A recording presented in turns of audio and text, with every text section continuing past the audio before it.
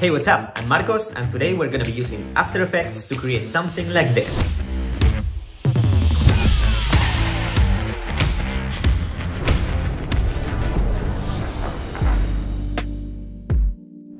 So let's start by importing the video of me throwing the coin in After Effects.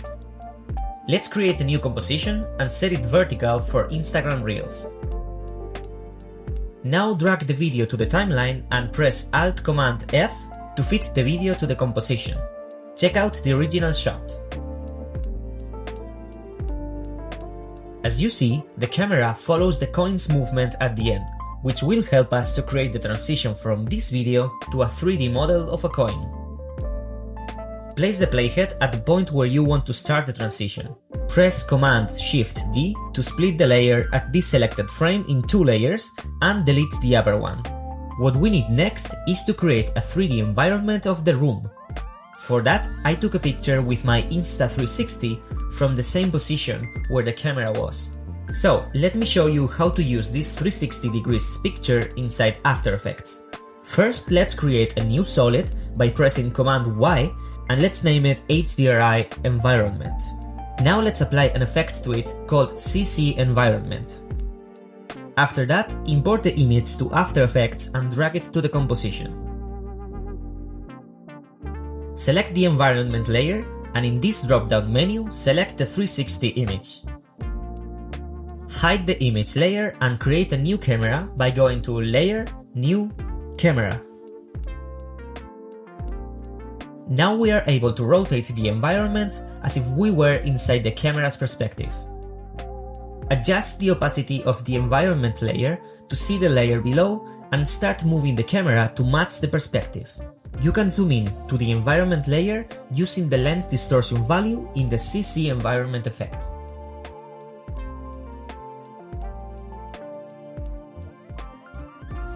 Once you've matched the perspective, open the camera properties, create 2 keyframes in the position and point of interest, and animate the camera to simulate a vertical pan. Now you can right-click on the middle keyframes and choose Rove Across Time. This way, the middle keyframes will move according to the speed of the start and end keyframes. Adjust the curve of the animation to simulate a continuation of the camera movement.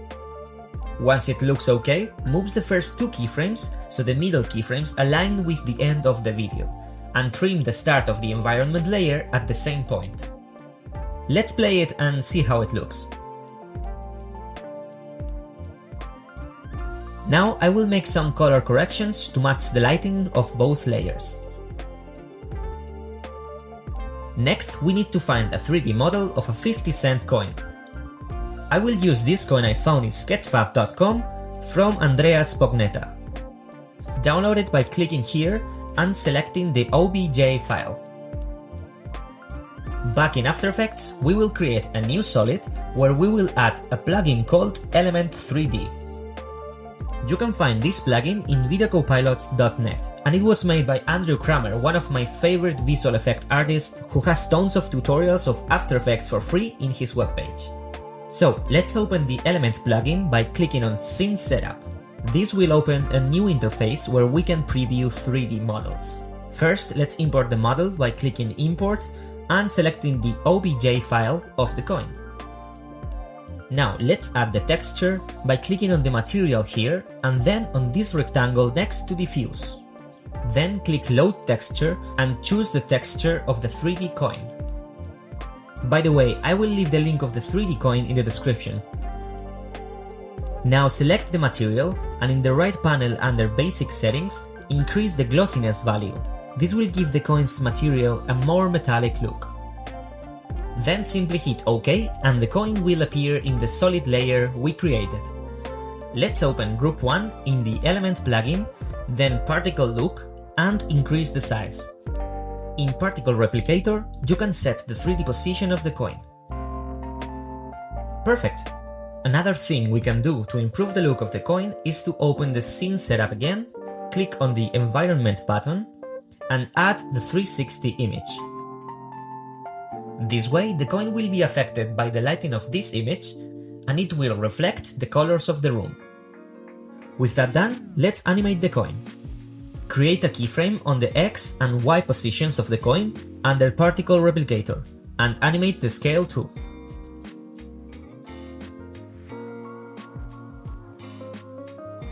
Now, under Particle Rotation, create different keyframes for the axis you want and animate them to your liking.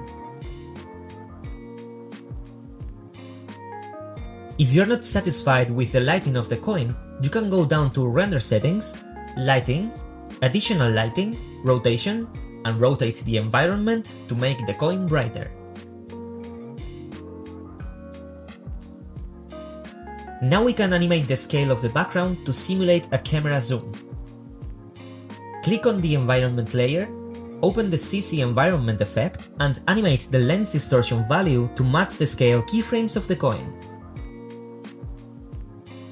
I have a plugin called EaseCopy, which lets you copy the curve speed of different keyframes and paste it into others, so in this case that's exactly what we need.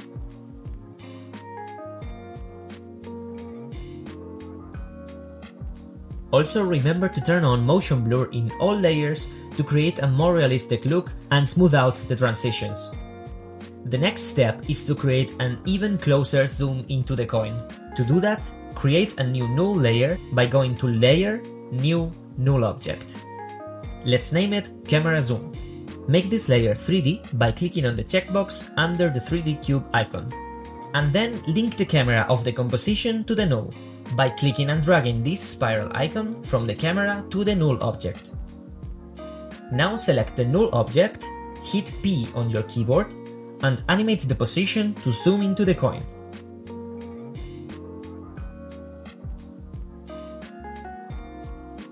Maybe this is a bit too fast, so let's adjust the speed of the keyframes.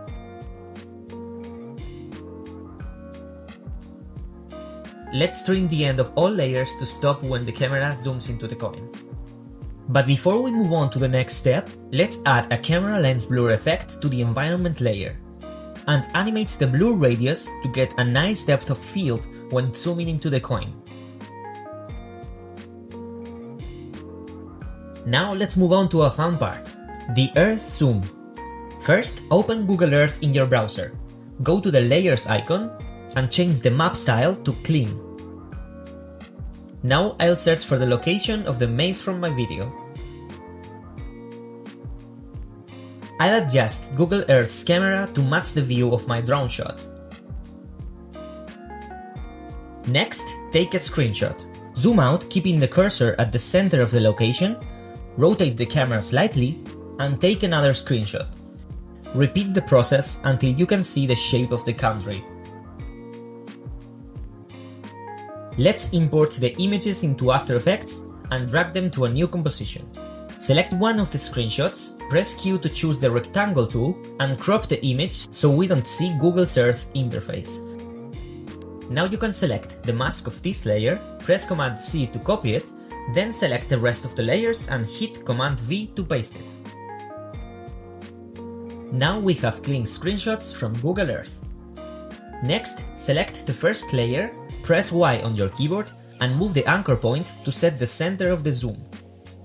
With the layer still selected, press A, click on the anchor point property and copy the value with Command C, then select the other layers and hit Command V. Let's also rename the layers to avoid confusion. The next step is to align all the images. To do that, let's go one by one, adjusting the scale, rotation, and position properties until they match the layer below.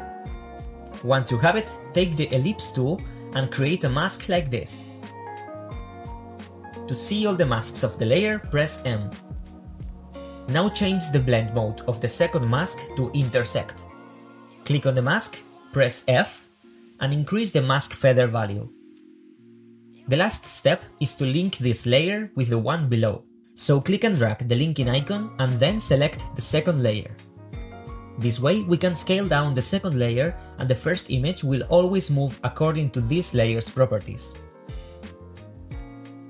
So let's do the same with the rest of the layers and remember to link each layer to the one below. Perfect! Now we have to change the link order of the layers. Select them all and in this drop-down menu click on None. Then link each of them with the one above. Now select the first layer, hit S on your keyboard and create a keyframe. Then move the playhead and increase the scale. Let's also animate the rotation, so hit R, create a keyframe and rotate the video to match the drone shot. I will also animate the position. Next, I'll import the drone shot and try to align it with the Google Earth's image. Now, to see the first frame of the video when zooming in, right-click on the drone video, go to Time, and enable time remapping. Create a keyframe, extend the clip to the left, copy the keyframe, and paste it at the beginning. Now place the playhead at the end of the zoom animation, and link the drone video to the layer named 1. I will create a mask on the video as we did with the other images, and I will color correct it to try to integrate it more. Okay, now select the scale keyframes of the first layer, right-click, go to Keyframe Assistant, and click on Exponential Scale. This will create a linear speed for the scale property. You can also add small zoom at the end of the drone video to smooth the camera movement. Alright, let's add some clouds to this effect. Create a new composition, import some cloud images or videos, and drag them into the composition. Make sure they have a transparent background. Create a new camera, make the cloud layers 3D and start moving them around in the 3D space. You can change the camera perspective in this drop-down menu. Duplicate the clouds as many times as you want and try to recreate a scene like this. Now let's animate the camera. Create a keyframe in the position property of the camera, move the playhead, and then move the camera forward like this. We will have this animation. You can also animate the rotation. Once that's done, select all layers and hit Command-Shift-C to pre-compose the layers. Press T to open the opacity property and animate it from 0 to 100%. Then duplicate the layer and move the one below to the right of the timeline. This way you get a longer cloud animation. Also, ensure you enable motion blur on all layers. So now pre-compose these two layers again, select it, and copy the composition by pressing Command-C, then paste it into the Earth Zoom composition. Now link the cloud layer to the layer named 1. You can adjust the scale, rotation, and position of the clouds. Let's change the blend mode of this layer. Click on this Toggle Switches button, and then under Mode, select Screen. Duplicate the layer by pressing Command-D, set the blend mode to normal, move it below the other layer, and decrease the opacity value a bit. You should now have something like this. We're all set to add this zoom effect to the coin composition. Enable time remapping on this layer to freeze the first frame. Create keyframes for the position, scale, and rotation, and try to align both compositions.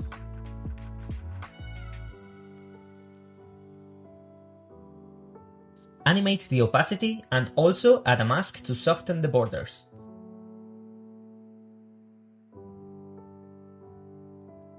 To simulate the texture of the coin, I imported the texture of the 3D model. I applied a tritone effect to the Earth Zoom composition and used the colors from the texture in the highlights, midtones, and shadows. Let me show you how it looked in the original project file.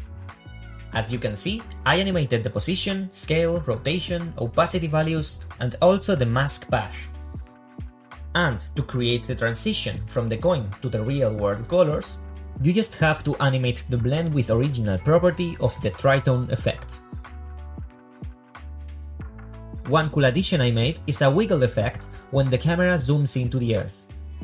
This is achieved by adding a wiggle expression to the position property with two sliders for intensity and frequency.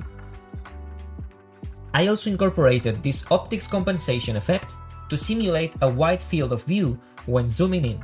The rest was just reversing the Earth zoom and creating a transition in a similar way, but with the start of the video.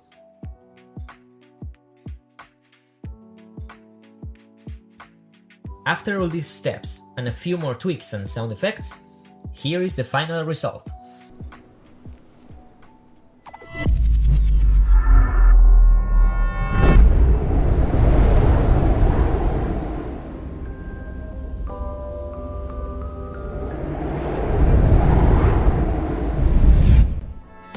So that's all for this video. I hope you liked it and make sure you subscribe to stay tuned for more After Effects tutorials.